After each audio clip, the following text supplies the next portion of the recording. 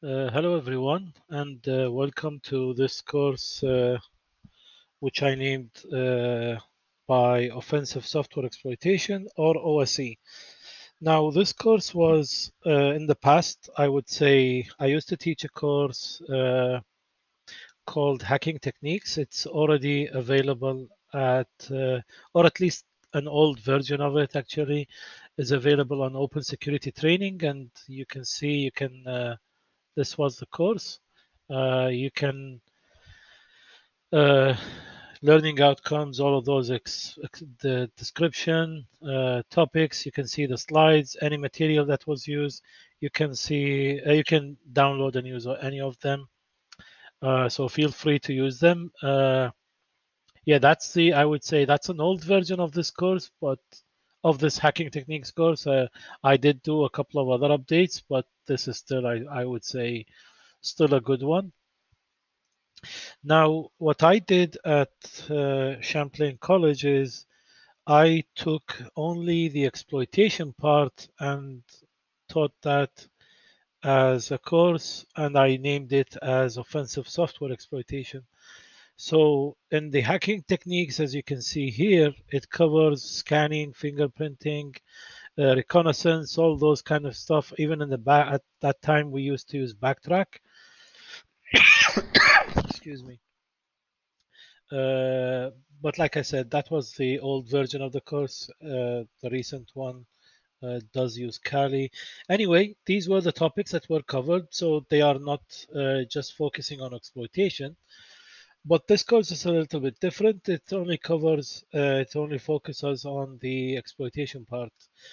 So let me just explain a little bit about it more, so you'll have an idea what will be covered. Everything in this course is actually based on material which is already online. So there is nothing like rocket science and stuff that is not available anywhere else. You can find them already online. I would say I compile them together, and I'm gonna run these videos sessions to help maybe make the understanding of different techniques of exploitation a little bit more easier. The software I use for the exploitation, some of them, I would say maybe one or two of them were written by me. Others, you can find them on ExploitDB. I will refer to them. You'll find them in each lab, which software we are using. Also, I use Stephen Bradshaw's vulnerable server, and that's a very famous application which is vulnerable by design, and it was developed that way to help people get into software exploitation. So that's the software which we're using. Tools, mainly Immunity Debugger and the Corlan Teams Mona plugin. We will show, and I show how you install and configure that. That's not a big problem. Kali Linux, you'll need that for a couple of the generating the shell code itself, and for testing and fuzzing and all of those kind of stuff. I use CFF Explorer, even though there are others. I will refer to them, especially in, excuse me. I will refer to them whenever possible. Like there are other really good tools. We'll see them, or at least I will mention them. We might not use all of them. You'll need probably a Netcat, Windows Netcat version. So these are mainly the tools, but I will update this. This is still work in development. The content is available, but these recordings, which I'm doing now, I'm recording them as we go through the course. Targets used, I used Windows 10. I just downloaded one from Microsoft's VMs. The current version I'm using is this one. You can find them, you can download them from here. I would say, except probably, I won't promise, but I would say except for the Egg Hunters lab, because it requires a different Egg Hunter, the one that runs on pre 10 doesn't run on a Windows 10 machine because of the I would say the system calls that are used. So uh, it depends. If I find time, I will do the Egg Hunter on Windows 10. But what I did in this course at the college was the one using Windows 7. So you might need to find the Windows 7, and I think some people on Twitter have already shared the URLs to download those from archive.org. Now, the topics that are going to be covered are like today in this video, we will cover the basics, the P format, the DLLs, what is a DLL, just the basics about an executable, I would say, and why I want you to at least have an idea of these basics. Then we'll go into bug hunting and fuzzing, explain what's the idea of bug hunting, how do you do bug hunting, what's fuzzing, how do you do fuzzing. We won't dive too much into those, but at least you'll have a fair good idea of both concepts and how to do them. Then we'll go into we'll talk about memory corruption, because exploitation is mostly about memory corruption, and then buffer overflows. So we'll start into that. In each, by the way, each one of these there will be, I would say, uh, uh, a theoretical part and a hands-on part. So the course is not going to be just theory and me blah blah blah talking and you listening. No, you will have lots of work to do by yourself, either by following what I'm doing, or you go and repeat whatever I did on some other application. I'll also cover a little bit about Metasploit, the Metasploit framework, because we'll need that for different reasons, whether it's generating shellcode or even we'll need it later on when we do some post-exploitation stuff. Mitigation techniques, I will also explain a little bit about. I wouldn't say a little bit, but I will explain about the most common mitigation techniques, whether they were techniques applied by the system, by the compiler, what's the difference. I will cover those also. SEH and jumping strategies. So we will talk about structure exception handler, how to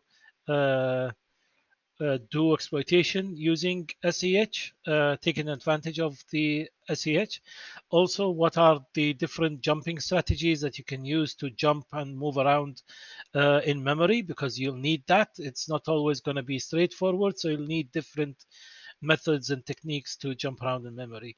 Egg Hunter, that's a really famous and good technique that you will use to maybe throw your payload somewhere, I mean the shellcode somewhere, and then you'll need some other shellcode to go fetch that and execute it. So that's what basically an egg hunter will be doing. I will also explain what return-oriented programming is. So Rob, we will have at least we will cover what is ROP, why is it available, how to use the tools available that we can use, and we'll do at least two examples of exploitation using ROP. By the way, most of the topics will include two examples. Sometimes they will be on vulnerable server and a real life application, and sometimes it might be just on two real life applications. It depends. Post exploitation, I will cover a little bit about post exploitation, but mainly here, uh, the thing I'm focusing on in post exploitation is tunneling and how to, uh, I would say, further advance in a network and reach networks that you didn't have direct access to. So, how can I exploit a system, gain access to it, and use that access and lever, or let's say leverage the access on that system to reach another system in another network maybe. So that's mainly how what mostly I will focus on in the post exploitation part, and especially with the tunneling, especially let's say because I've seen this many times. uh, Usually if our tunnels are straightforward, it might be easy, but dealing with reverse tunnels, I would say it's just requires a little bit of understanding. So we'll do at least also 2 labs on post exploitation, with a focus, as I said, on the uh, tunneling and port forwarding and stuff like that. Finally, manual code injection. So how can I take an application and manually inject my malicious payload into it? There are many techniques. We will at least maybe cover 2 of them. One is already very well known, and the other, I would say, is not very well known, but it's a really good one. But it depends on the understanding of how the application works. So we will do 2 of them, and those are both of them will be, like I said, manual code injection. So it's not about using a tool which you just say, hey, go take the shell code and inject it into this executable. It's not going to be like that. Video recordings, like you see here, the Arabic version is already available. Until this recording, we do have a fair good amount of recordings because there wasn't at this time any English version. But as you can see here, both Elan Security and INI, which are, I would say, they are both the same company now, decided to sponsor this English version. So they will be helping me, I would say, they will be sponsoring this. How they are going to help me, we will see. But anyway, uh, thanks to them for giving me this opportunity to do these recordings for the public. And yeah, that's basically. Or let me just 2 things, maybe just before I finish this main page. So useful resources. I would say the resource number 1 is Cortland Teams blog. Please go check that. Most of the work, if not, I would say most of the work is based on Peter his work on the Cortland team. They have a really great series of posts, and they are very detailed.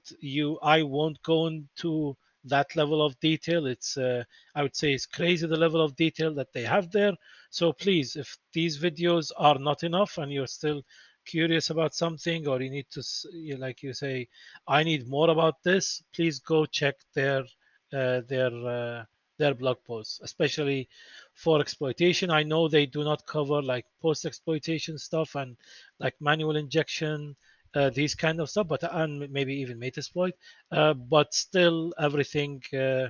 I would say everything related to exploitation is found there. So that's, I would say, your resource number 1. Everything else I will keep adding to, not probably this page, but at least in each single lab slides, you will see that there.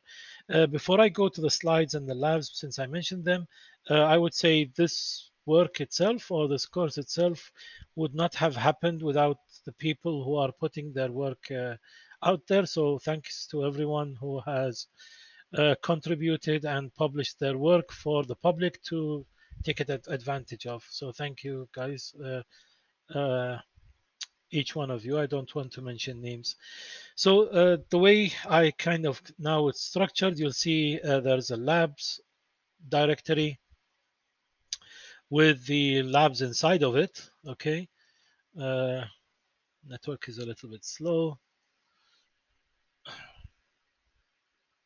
So you'll see the labs. These are the labs that are until now on the other version of the course. We are currently at lab 6, or actually we are at lab 7. That's the one which will be coming. And don't worry, we will catch up with them and we'll have the exact same amount of labs. So the labs will be inside here. You'll see the lab document. The README is just this saying thanking you for your interest.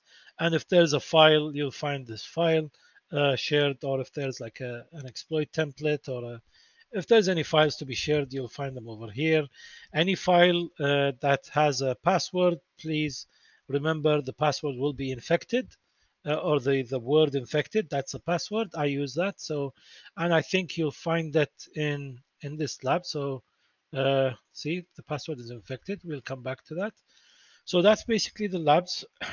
Notes if there are topics covered which I write some notes. I will be sharing the notes and I'll give the number of that section. So this was section 6. I think we did other sections with other notes, so I will search for them and just upload them, but that's how this will be structured. Slides, you'll find the slides. They just kind of, I would say, help you understand a couple of the topics. They are not to be used as the only resource for studying. No, they usually help me with my help me guide the presentation, guide the session. So please don't depend on them and don't depend on them for your understanding, and try to see each one of those references which I have in every all of the slides, because at the end the slides were prepared depending on, like I said, other people's work. So that's mainly the course, how it's structured. I would say it's good if you like copy the clone the repository. So later on, whenever we do an update, you can just pull that update. So that way you'll stay up to date with the course material that I will be sharing. Everything will be over here.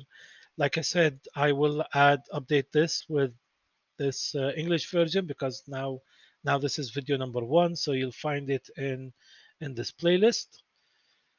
Yeah, and that's it for I would say for this introduction to the course. I hope it will be. Oh, before I end, by the way, two things. This course will be really helpful for you if you are doing your if you do any course which has exploitation, then these topics are more than enough for that course. And if I want to name topics here, sorry, certificates here, I would say OSCP, CPPT from Iran security, and OSCP from offensive security. I would say even the exploit development course from from Elan Security, it covers the Windows part. I'm not going to go into Linux. Uh, I'm not going to do that. I will just cover the Windows part, and it will also be more than enough, by the way, for your OSCE from Elan from offensive security. Sorry. So every course that has an exploitation part, whether that course is just about exploitation or it has an exploitation part, this course will be more than enough, by the way, to pass that section. Okay, so if you want to pass those certificates, especially, like I said, again, especially the exploitation part, then this course will definitely help you succeed there. I will not be covering any web topics. I'm not interested in that area, but it's mainly uh, these are the topics. We might add something in the future, but at least for now, this is what will be covered in this course. So I would say that's all for this recording, this video, and we will start the our first video with lab number 1, and our first subject will be uh, the basics about the portable executable format, what's a DLL, etc., all of that. So get your system ready, your VMs ready, like you see I'm running in a VM, and get your tools ready, and let's get started. Thank you, and see you in the next video.